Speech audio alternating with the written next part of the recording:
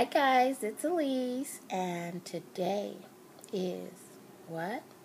Day 17. 13 more days. 13 more days, guys. Praise the Lord. 13 more days. I am so excited. Um, Today we are part 2 for cheating. Today we are talking about spouses cheating, and we are focusing on the wives. Yes, wives cheat too. Wives cheat too. So, let's get down to it. Um, the scripture we're going to use today is going to be Mark 11:25. And we're just going to start off with prayer first. Father God, we come to you this evening just to say thank you, Lord. Thank you that we are overcomers of hurt in our marriages. We're overcomers of adultery. We're forgiven. We're understanding according to God.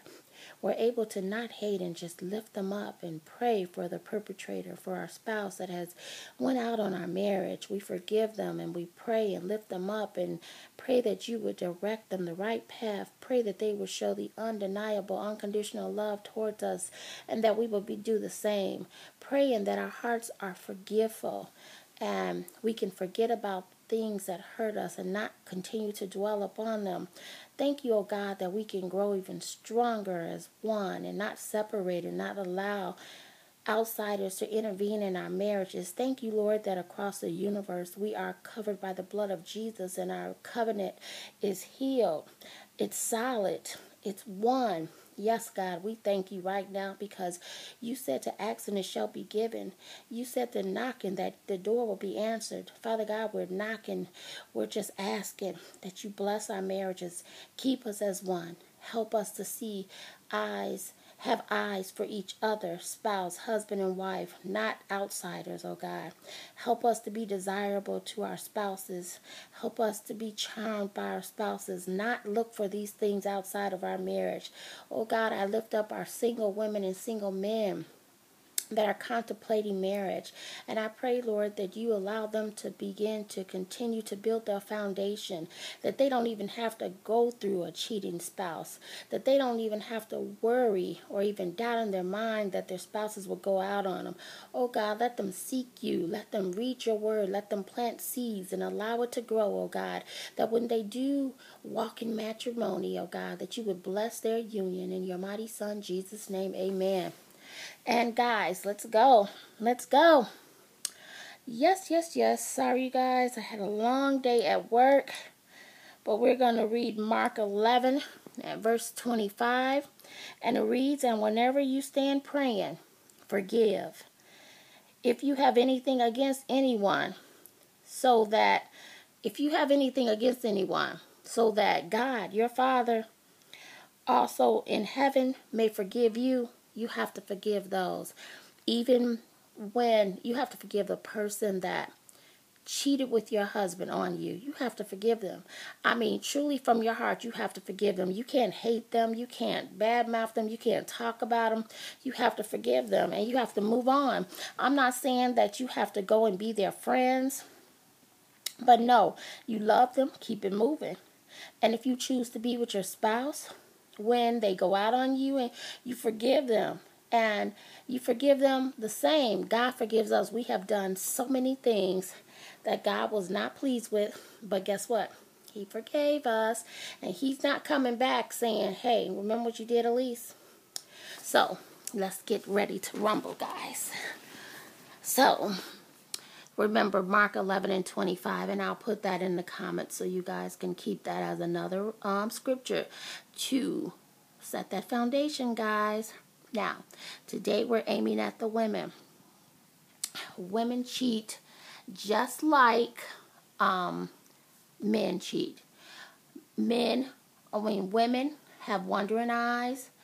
Now, I've never cheated in my marriage, so I don't know how to explain that for me, but I have witnessed. I have been around friends that go out. I have a guy friend. I have a girlfriend that cheats on her spouse. You know, it's tit for tat. Maybe your spouse cheated on you, your husband cheated on you, and you're just going to go and get revenge. I have a childhood friend that, my God, she slept with everybody and she was married and she had no conscience, and even her husband knew about it, but yet he forgave her and he wanted to make it work. He did everything that he could. He forgave her. He didn't bring it back up. He just continued to try to show her that whatever it was that made her cheat on him, whatever he needed to do to stop her from cheating on him, he went out of his way. Long story short, it didn't work, because sometimes it won't work. It has to be two wanting to make that bond work. When one's heart is not there and they're really set in their mind, until they are ready to seek God and open up and go and not allow Satan to set that stubbornness in or that hatred in, then it will work. But when you allow flesh to direct you, then you're kind of lost until you decide that you want to come in and you want to allow God to direct you. God gives us a free will. So I'm just saying, ladies, we may go out there and we may see men that may be finer than our husbands, may have more money than our husbands, may tell you things that your husband hasn't told you in a while or ever told you at all, may bring out another person in you. I've seen women where they're conservative and a man compliments them or has conversation with them or tries to even talk to them, and they do a 360. They go from conservative to basically exploiting themselves by wearing revealing clothes. They want the guy to see them in a whole different way. But you know what? That's the trick of the enemy, guys. Ladies, we don't have to do all that. If your husband doesn't compliment you, if your husband doesn't show you how much he loves you, then you talk with him and you don't go have an argument with him. You pray about it. Then you go talk about it. Read scriptures over it. Write it down. Take it to your prayer wall and continue to do it. And don't nag your spouse about it. And don't go out on him because he's not moving at your speed. Some men just don't even do that. And then be careful, because Satan is setting you up. Satan knows because you probably have expressed it out loud. You probably have been communicating with your friends and saying how you want to do this and that, and Satan will set you up. And guess what? You'll go out on your husband, and you may even cause that divorce in your marriage. And still, God will because your husband has free right to leave, because free of adultery. It works both ways. What God has said for us, it goes for men too. So what if you lose your husband to someone and because of your doing, and God cleared them from your union, and then God blessed them with a wife that loved everything about him? You then come to realize that, wow, I had a great man, but you wanted something else. That's flesh. So that's why we have to pray over our spouse. We have to pray over ourselves, because those spirits get on us. And we have to continue to want to just bless our union. In your intimacy, if your husband's not pleasing you, you guys can talk about it. If you don't want to talk about it, give it to God. Pray. I had a woman tell me, I thought she was weird, but when I listened and I started doing it, it's true. You pray, women, and you pray over your intimacy with your husband, and you ask God to be there in the midst.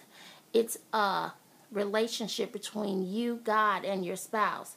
So therefore, you ask God, this is my prayer, Lord, let me be the desire of my husband. Let him be the desire of me.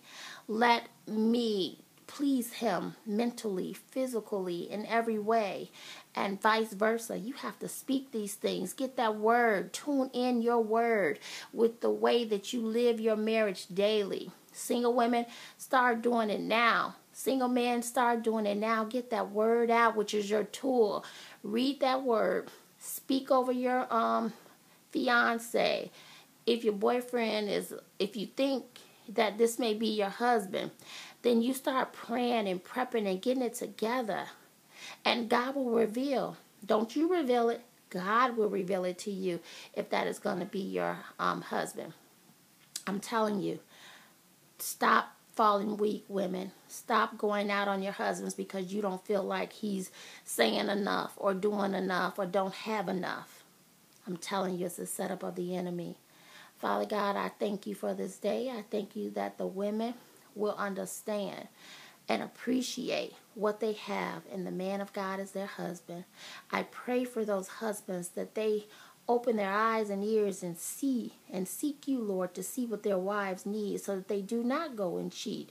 Father God, I ask that you just bless the man and the woman, that they are desires of each other, mentally and physically, in communication and intimacy, in finances, and everything that consumes the marriage according to you, oh God. Lord, bless my marriage across this universe, Lord. I thank you for marriages reconciling, forgiveness just exploding in households across this universe, that we can forgive our husbands for going out, that we can forgive our wives for going out, and that we can rekindle and march together as one, being that one accord, being that one flesh, being that one covenant. Father God, it's all about you. And Lord, you are over the marriages. You designed it, oh God. Bless, oh God. Go and bless, oh God. Bless continuously in my house, oh God. Bless my mouth, oh God, that when I speak about a covenant, a union, oh God, that the anointings just flows, that it goes on my friends, my single friends, my married friends, my single family members, my married family members. Father God, I thank you right now that I will be an example of a true woman of God, a true married wife, and I will show all these young women across these universe how to be a young lady, how to be a wife, a good wife, starting today. In Jesus' name, Lord, I thank you for day 17, 13 more days for marriage prayers for 30 days. I thank you, oh God, for the gift that you've given me, oh God. I thank you, oh God, and it is so.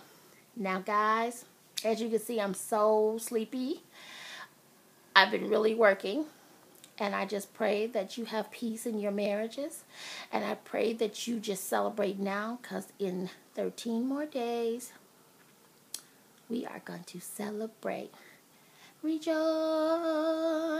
rejoice. All across the universe, our marriages are saved, covered by the blood. Sorry, Satan, you lose, we win. I love you guys.